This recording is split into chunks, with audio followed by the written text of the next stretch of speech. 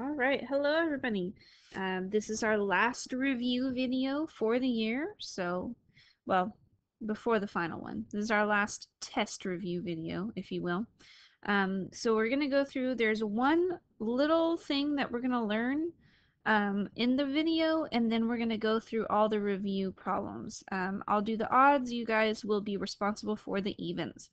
So first thing, changes in dimensions, okay? You're gonna have to know how surface area is affected and how volume is affected. So it says if the scale factor of two similar solids is A to B, then the ratio of their corresponding areas is A squared to B squared, and so squared, right, for area, and then the ratio of their volumes is A cubed to B cubed. So essentially, your surface area gets squared, whatever the scale factor is. Okay, the scale factor one gets squared. And then your volume scale factor gets cubed. So here we go. It says a prism has a surface area of 50 centimeters squared. If the dimensions are doubled, so that's our scale factor, doubled. Okay, so SF for scale factor. How many times greater is the new surface area, and what is the new surface area? So basically, we take our scale factor, 2, and since it's surface area, we square it. So 2 squared is 4. So if your dimensions are doubled, your surface area is actually 4 times greater.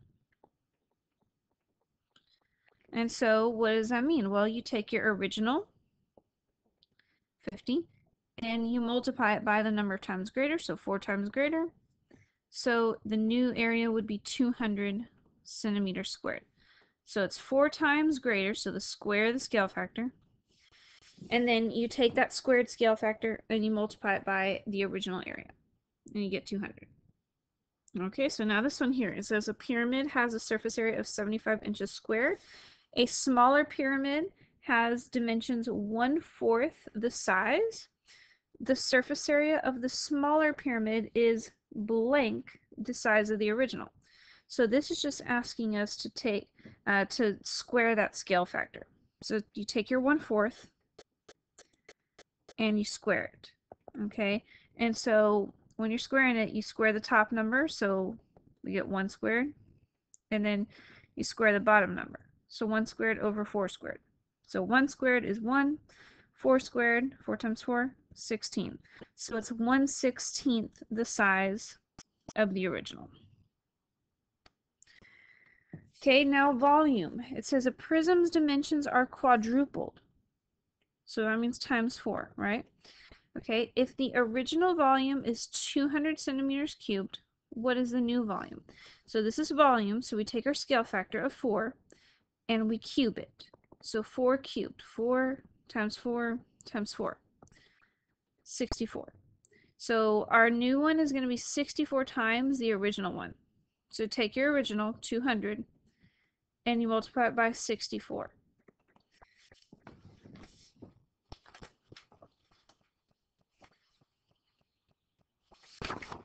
And so when you do that, you do 200 times 64, you get 12,800, and it would be centimeters cubed.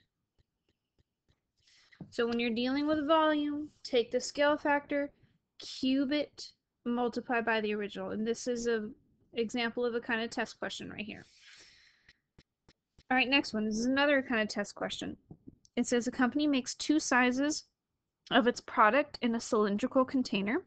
One has a volume of 750 centimeters cubed and a diameter of 9 centimeters. The other has dimensions that are 1/5 the size of the original. The smaller container has blank the volume of the larger. So we're just trying to figure out like what portion of the larger one the smaller one's going to have. So it's like the one up here where we just took the scale factor and squared it. Except this time we're talking about volume. So we're going to take that scale factor, 1/5, and we're going to cube it. So the 1 is going to get cubed, and the 5 is going to get cubed. So 1 cubed, that's 1 times 1 times 1, it's 1. 5 cubed, 5 times 5 times 5, comes out to be 125. So the small one is 1/125th the size of the large one. So the last two examples, those are the kind of questions you're going to have on that test tomorrow because they're dealing with volume. Surface area, you'll see on the final. Okay, number 1, it says find the volume of the cylinder shown below. Round to the nearest tenth. Okay, cylinder volume is big B times H. So big B, it's a circle, right? So we have pi r squared. Okay, in this case, they give us 12, that's our diameter. So our radius is 6. So you have to do pi times 6 squared, so 36 pi. And then we need h, we need the height of our cylinder, so h is 16. So v, we have big B times h, so big B, that's 36 pi times, and we got the height, 16. And if we notice, it says round to the nearest tenth. So we just plug all of this into the calculator. And when you do that, you get 1,809.6. Okay, for question 2, if you do the same thing, your answer will be 706.9. So make sure when you're working those out on your own, that's what you get. All right, number 3. It says find the volume of a cone with a diameter of 24 centimeters and a height of 5. You'll have to really pay attention to that. Diameter of 24. So if the diameter is 24,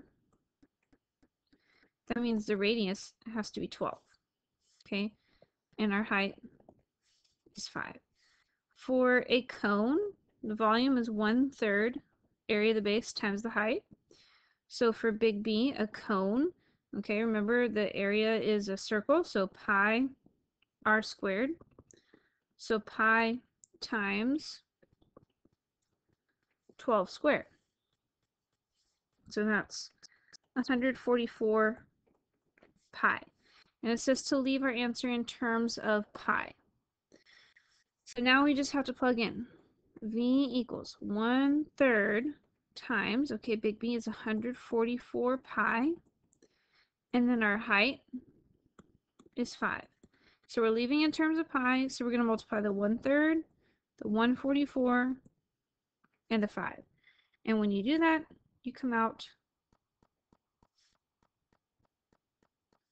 okay, you come out with 240 pi. So that would be your answer there.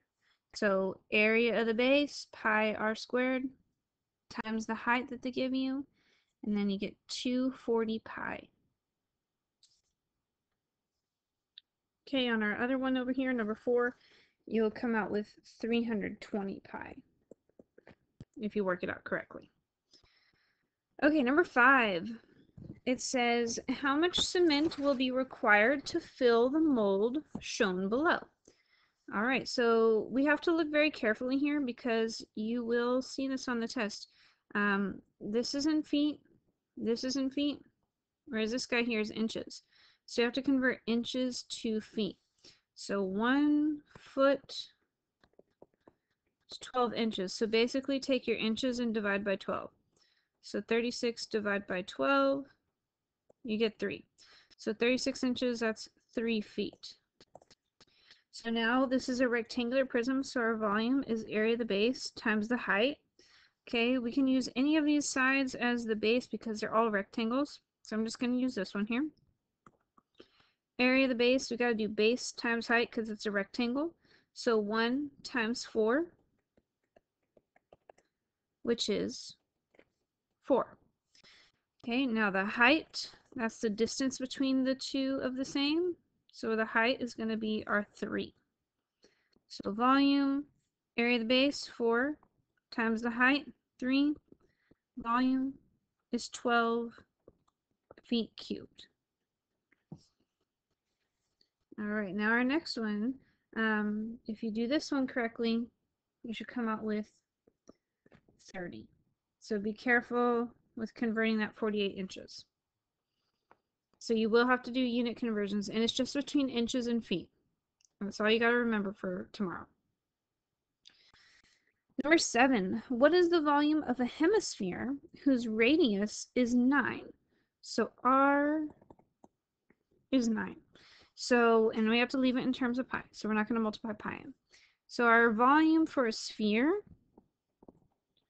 it's 4/3 pi r cubed, but it's a hemisphere, so we need to divide that by 2. So we'll just plug in 4/3 times pi times 9 cubed, and then divide by 2. So when we plug this in, we get 4/3 times 9 cubed and divide it by 2. Okay, you should come out with 486, but since we didn't put pi, it's 486 pi, and it'll be meters cubed. Okay, on this one, if you work this one out here, you will get 13,122 pi yards cubed.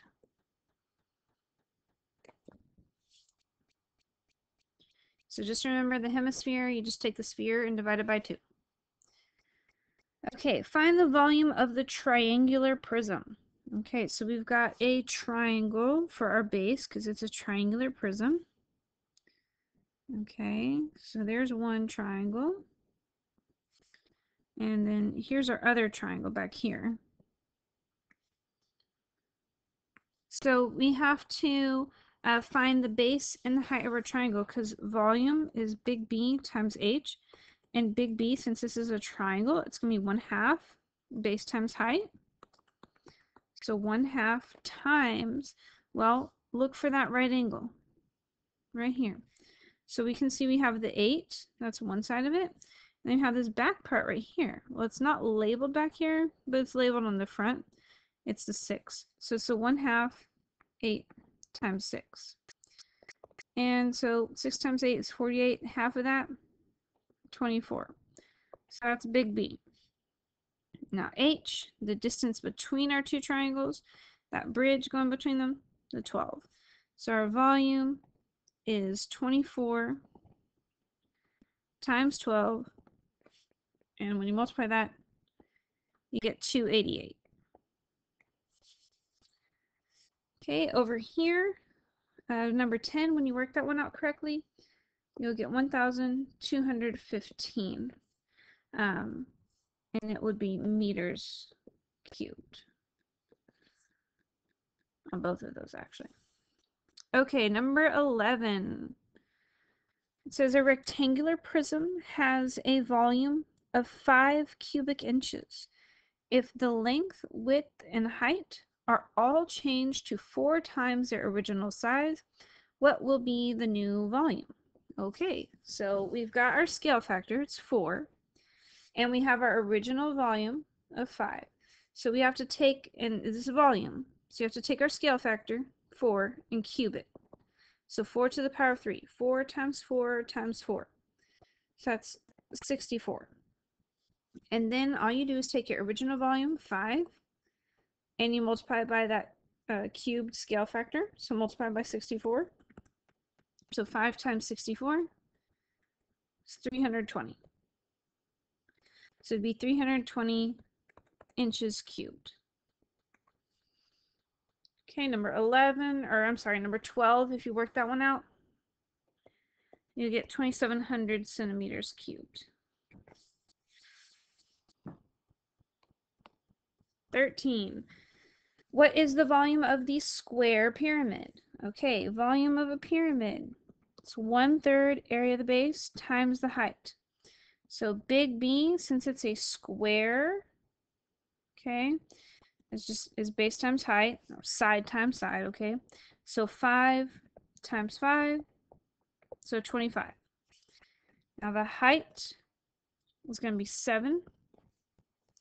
Okay, and on the test and on here, these ones just, unless it says otherwise, round it to the nearest tenth, because obviously we can't do pi because they're not cones. But just round it to the nearest tenth. So volume is 1/3 times 25 times 7. Okay, so now just plug this whole thing into the calculator, and when you do, you get 58.3, and then it would be inches cubed. So that's with the rounding and all that done. So remember, area of the base times that height of the actual pyramid. Okay, number 14, if you fill everything in correctly, you should get 192 on that one. Okay, 15 says, what is the volume of the cone? Round to the nearest tenth. So whenever we're doing all of our calculations, we can include pi into it. The only thing that you should not do is when you're getting the first area of the base, leave that as it is. Like, leave that one in terms of pi. So volume, it's 1/3 area of the base times the height. So area of the base, we got a circle here. So it's pi r squared. So pi times, and then r is 11, so pi times 11 squared. So it's 121 pi. So we're going to leave that as that right now. H is 24. So volume is 1/3 times 121 pi times our height, which is 24. So now to keep, we're just going to plug all of this into the calculator so we can get us to the nearest tenth. So just type this in as is. And when we do, we get 3,041.1 meters cubed.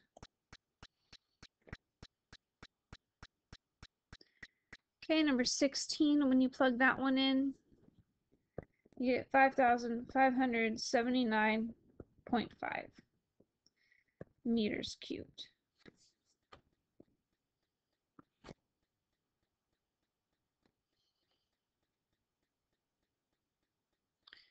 Okay, 17.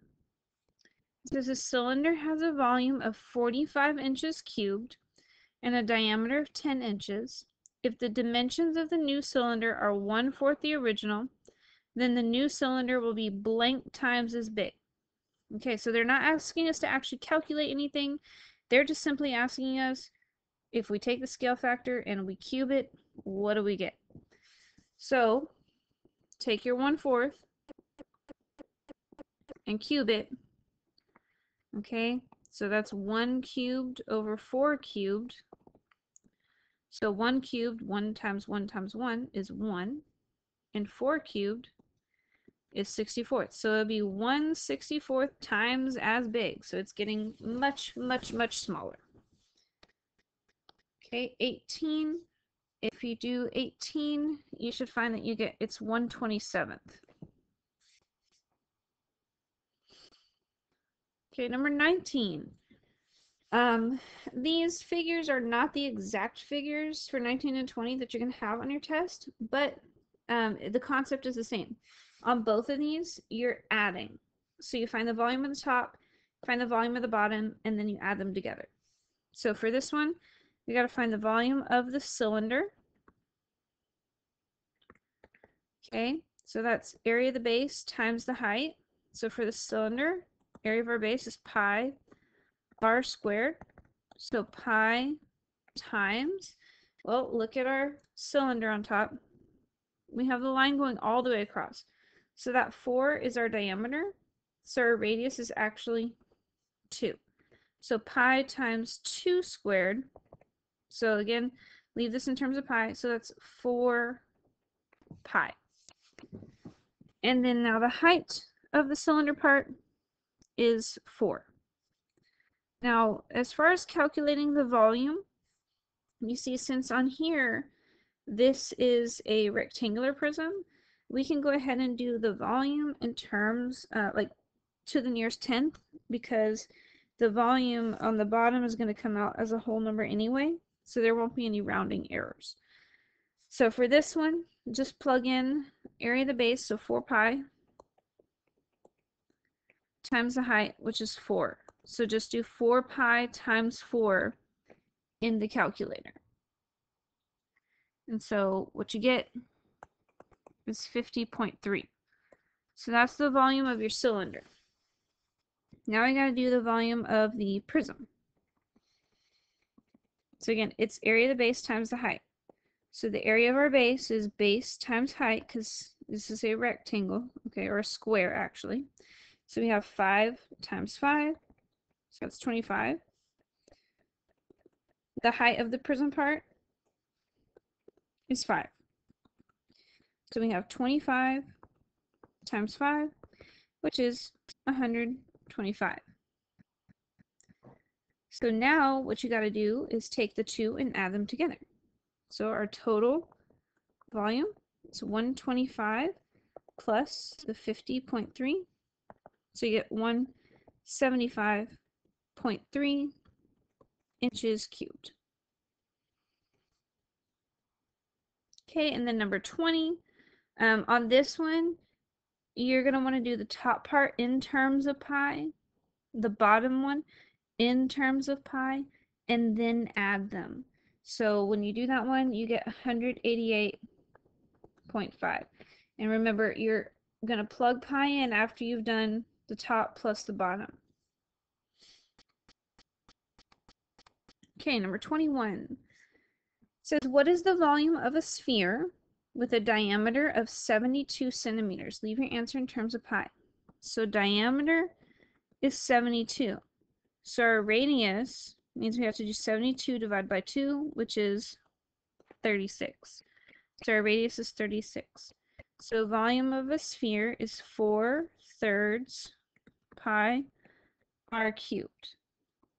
So the volume is 4/3 times pi times 36 cubed.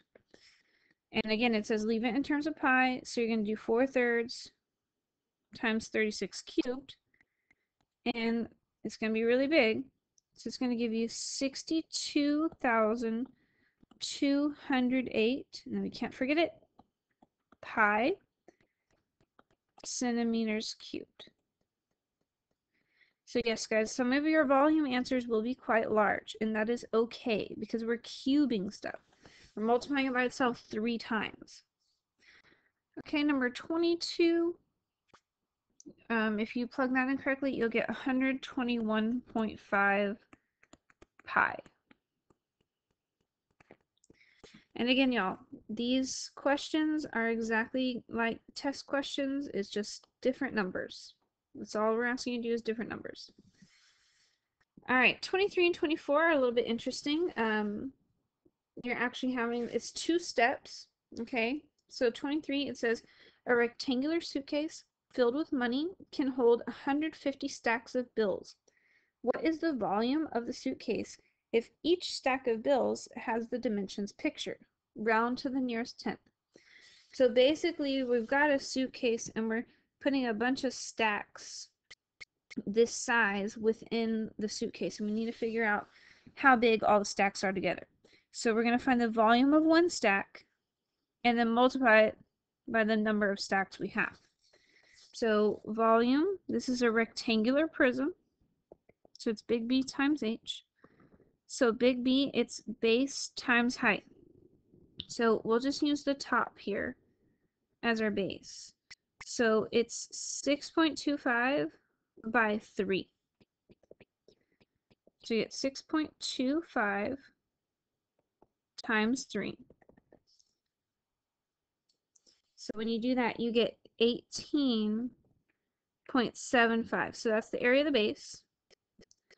Now the height is at 0.75 inches. So we're going to plug this in, 18.75 times 0.75, and we will get that the area of our base, or I'm sorry, the volume, not the area of the base, The volume is 14.0625. And yes, you need to keep all these numbers. So that's why we, can carry the answers in our calculator so we don't lose any numbers on the end. So we get the 14.0625, and then that's just for one stack of bills. We have 150 of these stacks. So you have to take the volume and multiply it by 150. So we take our 14.0625 and we multiply it by 150.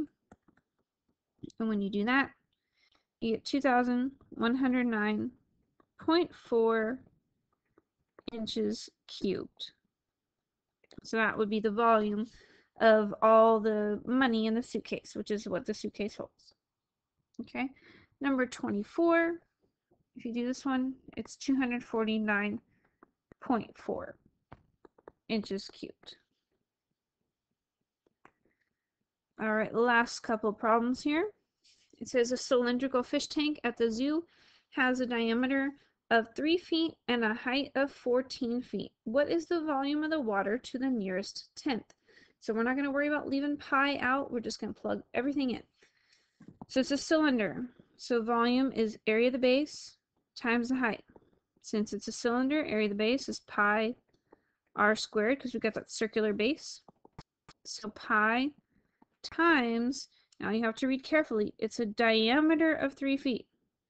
So our radius, you got to do 3 divided by 2, so it's 1.5. Okay, so now we have to do 1.5 squared. So when you do that, you get 2.25 pi. And then the height is 14. So volume, okay, we get 2.25 pi times 14. If you plug that in, you get 99 feet cubed. And then for number 26, you get 63.6 inches cubed. Okay, guys, so now your job is to go through and do the evens and make sure that you get those done correctly, because again, this is exactly like every test question. Okay, I wrote the review to match the test. So if you're able to do all these, you'll be able to do well on the test. And remember, you can pause the video, rewind it, watch it again. Okay, it's on Canvas, it's on YouTube, so there's no excuse why you should not be prepared for that test tomorrow. There's only this one little thing, and all you really have to remember for the test are these two kind of problems. That's it. Okay, so watch this. Please watch it again tonight. Do the review, and you'll do just fine tomorrow. See you guys later. Bye.